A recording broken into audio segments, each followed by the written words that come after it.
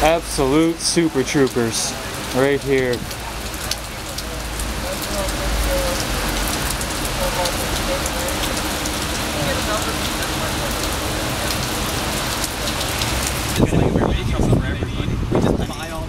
That's why they depend on us. It's like, I'm from the States, so like,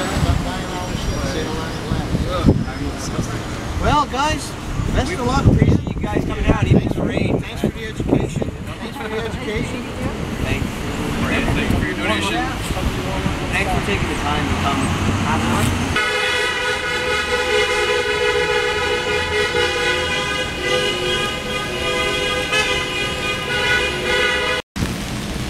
Well, what reasons do you think they could be here for?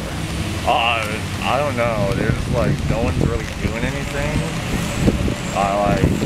In regards to like protesting and like actual. Yeah, like we should be like making noise. We should be getting people like looking over, like more signs. Like I know it's raining, but when it's not raining, like no one's really doing anything. Like you gotta organize and be louder. Well, things are starting to move down in the States. Oh yeah. I read last night that there's, I don't know if you know online, the Young Turks. Yeah. But he started the Wolf Pack last night.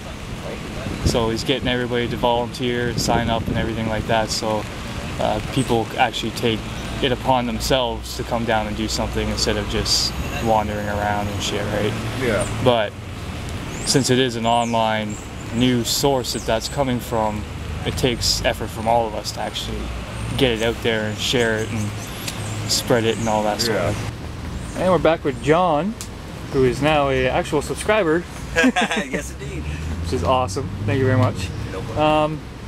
Since it's raining out today, thought I'd come in and ask him another question. And basically, over the past month and over the past almost a week now that you've been here and everything like that, do you see people's attitude towards being here changing? That's a really good question. Yes, I do. Mostly in a positive direction. When we got here, I think this was new for a lot of people. We do have some, people here amongst us who some have been down to the actual Occupy movement in Wall Street when it was going on by itself. So they have some first-hand experience with this, but for a lot of people here, this is a brand new experience.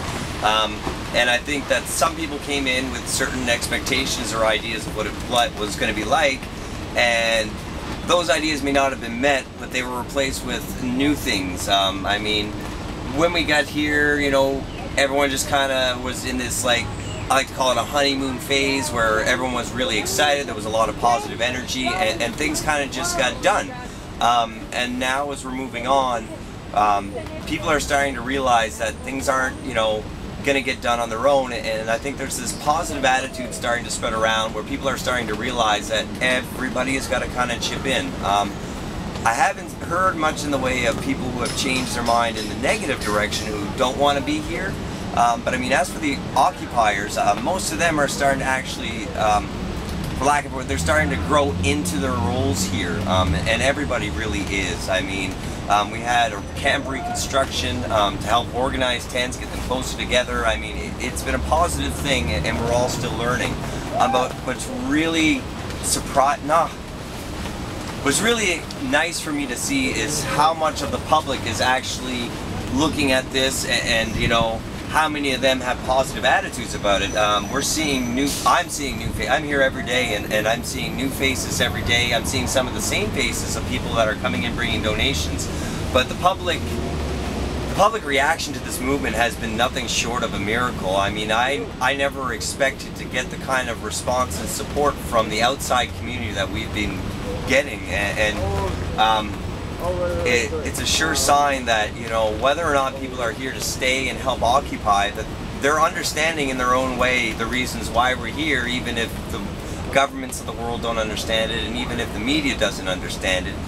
Somewheres inside their subconscious, or even in their conscious front, that they're understanding why we're here, and they're relating to that, and they want to help create that positive change in the world too. And so they may not be down here but they're coming in and they're bringing their support in their own ways. Some people are bringing money, food, tents. We have tents been donated, tarps, and I think that, yeah, as a general statement, that everyone is actually moving forward in a positive manner, despite some of the setbacks we've had, like today, with all this rain. It's been, it's been a real stress on a lot of people.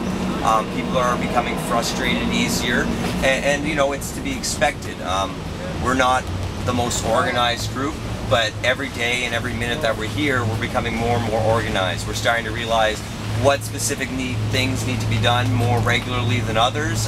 We're learning how to better equip ourselves with how we're setting up tents, just even the logistics of it, where the tents are located and how close they are together. We're learning all of these things, and what's great about that all these things are happening is that the reason that it's so positive is because these are things that people get paid in the real world to do, architecture, construction, things like that. People are getting paid cash as their incentive and motivation to do this out in society. And what we're seeing here is people leaping to their feet, volunteering with no expectation of a reward other than a thank you or a hug. And I mean, it just goes to show you that the mentality that people have, that we need some sort of financial reward to be motivated to do things, it's outdated and it's dying very fast. So the attitude of people right now today is a little low, morale's a little low. But it's to be expected, and we're only going to come back stronger. We're going to get through this, and we're going to learn from this. I mean, I've already learned. I helped set up this wonderful first aid medical tent, and it isn't without its flaws. So even I've learned from this whole experience things that need to change, things that need to get done. But that's what our Occupy and all the other movements, whether they're Occupy movements or any sort of demonstration that share our solidarity, is that we're all growing into this. This is something that our generation has never had the chance to see firsthand at such a grand scale. I mean, the 60s had the peace movement, led by great men like John Lennon, and in the early part of the 20th century we had Gandhi. We had great men of peace, and we weren't listening to them. And we didn't listen until they were gone.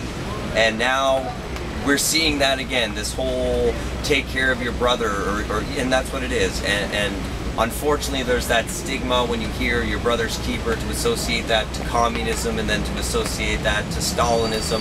And really, taking care of each other, it has nothing to do with politics, it has nothing to do with economics, it's just good sense. I mean, you can go out on your own and say you can survive in the woods all by yourself and you don't need anybody, but somewheres along the way you're going to need a hand in the end. Either you'll last for 30 years and then you'll get old and you'll need help, or something to that effect. But basically what it comes down to is that it's time we start realizing that, and I hate to say it because I've always been a diehard capitalist, but capitalism has had its time. It's brought us a lot of great and wonderful things. It's created wonderful attitudes in some places. It still has a lot of very valid truths to it, but as a whole, its time is outdated and it's time to be replaced, just like feudalism was replaced by capitalism some time ago. And that's hard for me because I'm an objectivist. I'm a big Rand fan who preaches the capitalism or death, pretty much. And so that's been a real struggle for me, especially to admit it openly, because it's something that I've always preached. It's something that I've always been for. But it just goes to show you that, given time to absorb the information and to understand it and to see more than just the one side of it, that even the most stubborn people like myself can, their ideas can be changed. You just got to give them time, and that's what we need to do here. Is there's a lot of people that we need to reach that are going to need time to deal with all of this. So awareness. Awareness, that's right. Spreading awareness. Spreading awareness. Thank you very much. No problem, man. Anytime. Awesome. All right, we all as a community got together and took down this big ass thing that was like that, except it was one of those flimsy little wedding tents cover thingies. but the wind was getting too strong, so we had to take it down to replace it with that one. Nice, sturdy, stable, able to take the wind.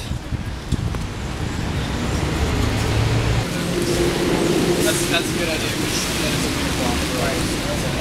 Alright, so let's go this way with it, and then that way. Alright, where are we going, Drew? 3. Someone oh, watch this thing. Pivot! Pivot! It wasn't very helpful. Oh, it's okay. I saw your interview there. That was good. Oh, on CTV. oh yeah. I like that. That was good. Yeah, they kind of cut it right out. I know. Like, why not pull it back a bit and then that pull?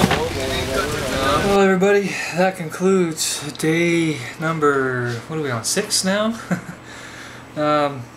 As you saw, I wasn't able to get a whole lot today.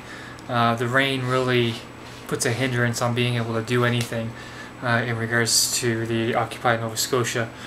So I tried to, you know, stand around for a little while and see if anything popped up or if any randomness seemed to happen, but nothing really was going on. Everybody was kind of just trying to stay dry and just trying to stay warm. But I'd like to thank John for allowing me to take the time to ask him a couple questions.